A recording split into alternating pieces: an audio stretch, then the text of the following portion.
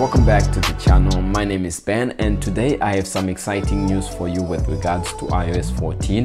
As you can see here on my iPhone 6s here, iOS 14 beta 2, and this is the developer beta 2, is out to developer beta testers. So if you are a developer beta tester and you have a supported device, you can easily download this update from there, and it's supported from the iPhone 6s SE all the way to the iPhone 11 Pro Max. So usually when Apple releases beta 2 of any software, that means that the public beta version of iOS 14 is actually going to follow suit. So give it about a day or two, and if you are a public beta tester, keep refreshing your update page and you might receive iOS 14 public beta version 1 or version 2, depending on the version that Apple decides to release. So on my iPhone 6s here, one of the main disappointments that I've had with this device is that it doesn't have backtap when it comes to iOS 14. So I don't have that added feature or accessibility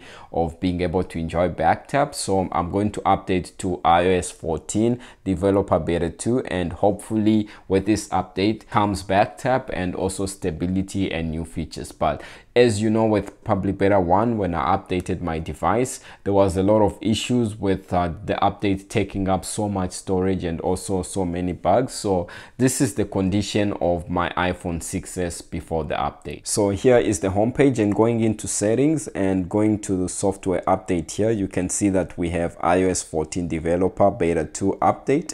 And if we go back to see the condition of this device before updating to developer beta 2, I'm actually on iOS 14, and this is developer beta 1 that I got when it was initially released on the 22nd of June. And you can see that the software version that I have here is 18A5301V. Now this beta 1 update that I had on my iPhone 6s, as you can see, had a V at the end, and according to stability standards, that is very low, and it came with so many issues and bugs, and also my phone was experiencing quite a number of issues, which I made a video about. If you want to see one of them, I'll leave a link in the description of this video somewhere here, and make sure you check it out. And if we look at the modem firmware that I have here on beta 1 before updating to beta 2, I have 7.51.00. so that is the modem firmware, and this basically controls Wi-Fi,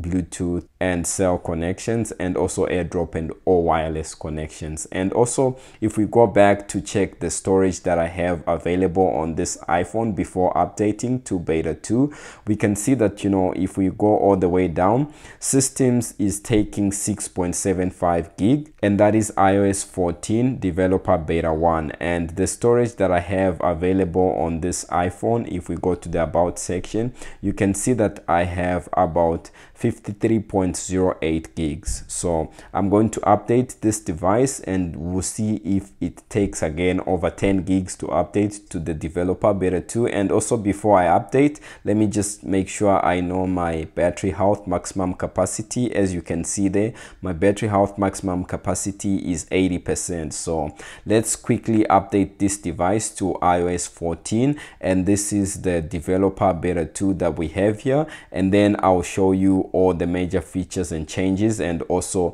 how this update affects my iPhone 6s here. So let me quickly update and then I'll show you how this update is. So our device is now updated to iOS 14, and this is the developer beta 2.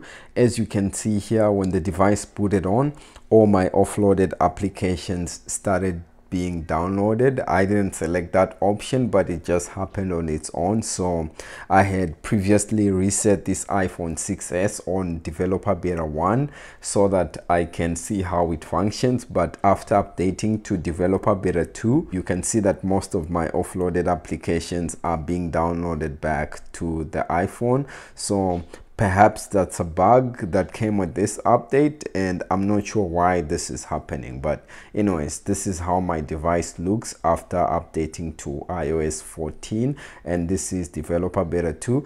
So as these applications download in the background, let's see what has changed with this update. If we go into settings and then go to general and go to the about section there, you can see that the software version that we have here is iOS 14, and the build number or version that comes with that is 18A5319i. Now we have an I at the end, and that is slightly better than the V that we had with beta 1, but again, that is also very low in terms of stability, because A usually represents the highest stability, and the higher you go in the alphabetical order, the less stable that build is. So I is very low on the scale, and although it's better than the V that we had on beta 1, I do not recommend that you update or put this iOS 14 developer beta 2 or even the public beta 2 when it comes out on your main device. This is my backup device, and I do expect it to be a bit better than the V, but also have some issues and bugs with it. So if we go down and see the modem firmware that we have here, you can see that the modem firmware has changed. We have 7.70.00. Now before that we had 7.51.00. so that is quite a big jump, and it's a significant one. And hopefully what this means is that most of the issues that I had, although I didn't have any actually, when it comes to cell, Wi-Fi, Bluetooth, AirDrop, and any wireless connections, will be resolved with this update. So that is good. Modem firmware has changed, and also software version build number has changed here. And let's go back to see the battery percentage that I have with this update. If we go back and go to the battery here and go to battery health, you can see that my battery health maximum capacity has remained at 80%. So that is good. It hasn't changed in a while. And then let's see how much storage or how much space this update took. So if we go to the general and then go to iPhone storage, we can see that, you know, if we scroll down, system is now taking up 10.4 gig.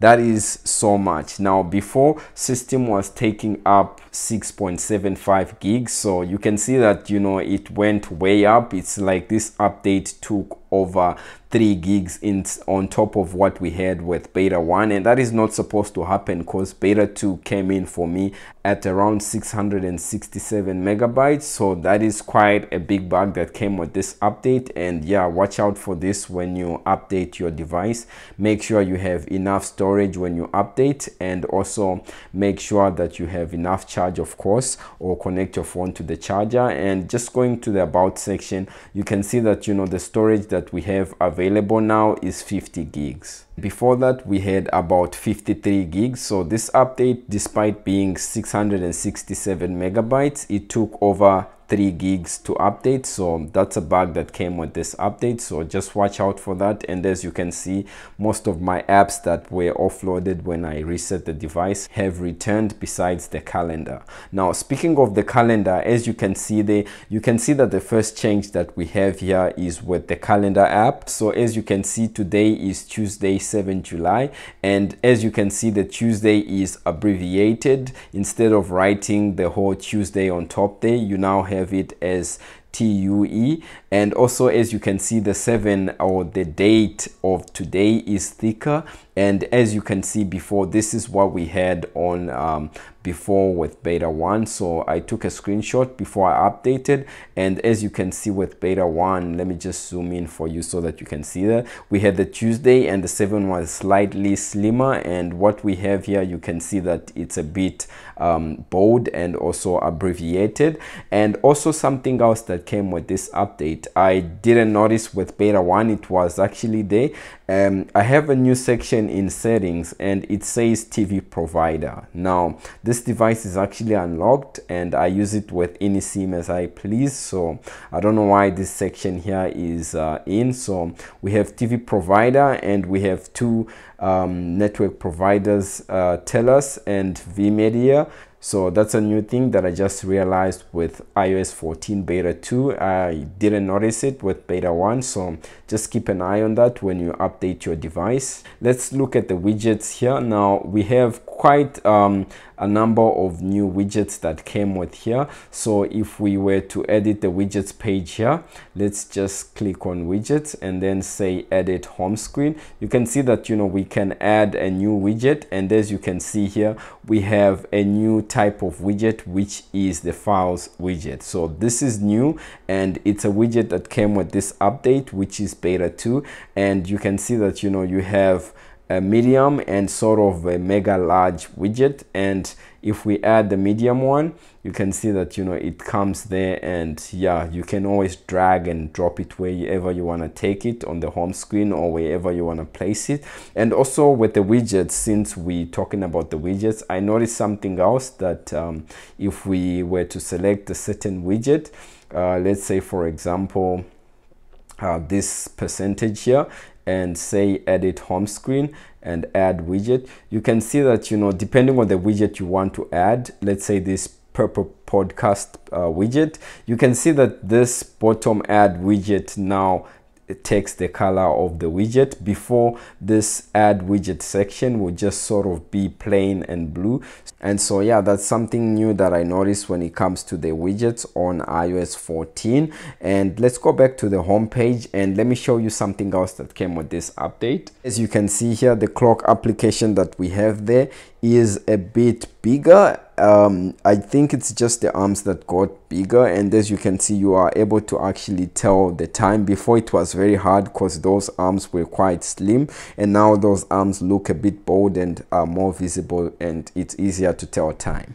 Another thing that I noticed with this update, if you use Apple Music app, you now have like haptic feedback. So I actually don't use Apple Music, but if you do, you have that haptic feedback, and it's good, as when you tap a screen, you can feel that haptic return. Also, something that came with this update is improved Siri suggestions. So as you can see, whenever you go to this search panel, and you go there by just pulling down on your screen or by going to this section here, and what you do, basically you can search for whatever you want, whatever application or function, and Siri suggestion basically gives you a suggestion according to your search or history or your favorites, and you can sort of reply to that by long pressing, and then you can dislike that function, and then that Siri suggestion will be removed, and for future sake that suggestion won't come. So it's like some sort of way of telling Siri what you like and what to suggest for you. So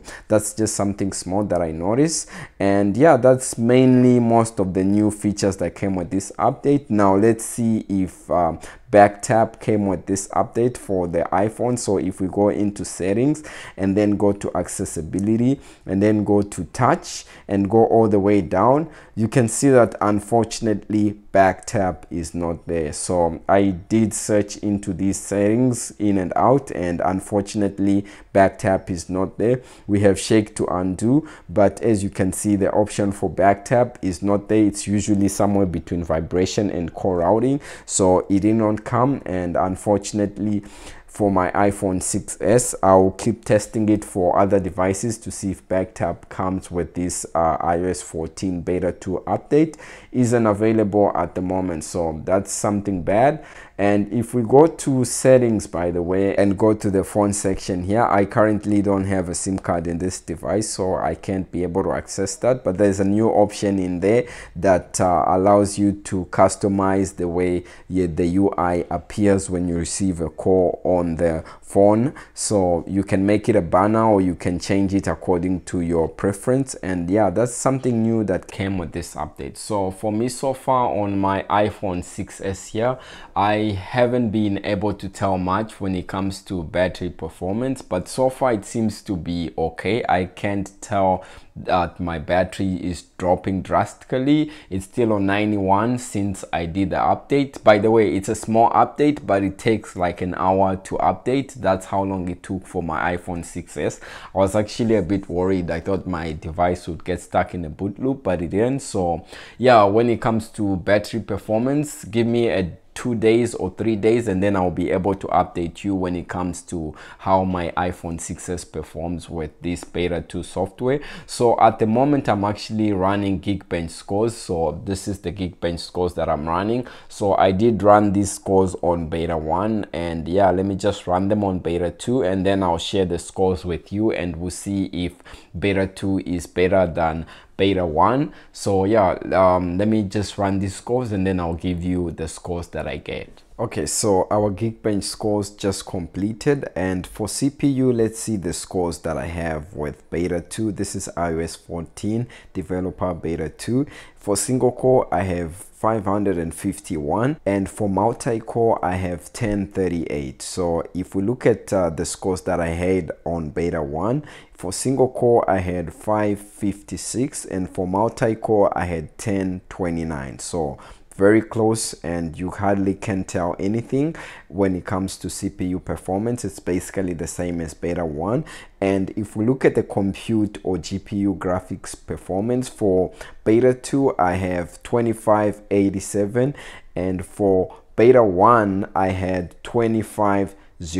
So as you can see, it's slightly better, and that will mean better 3D image renderings and graphic renderings. So it's a bit better when it comes to graphics, but performance wise it's more or less the same when it comes to iOS 14 beta 1. So don't expect a big jump if you are coming from the developer beta 1 going to the developer beta 2. As you can see, the scores are more or less the same. So that's about it for me. I'm a bit disappointed that there's no back tap, and as you can see, it takes up more storage than it's supposed to, but I wouldn't mind if it means having a more stable and more reliable iOS 14 beta version. So that's about it for me when it comes to iOS 14. I'm currently working on a macOS video behind me, so if you like this video, please leave a like and hit subscribe down below. And thank you very much for watching and reaching this far into the video. Stay safe, and I will definitely see you in the next upload. Peace.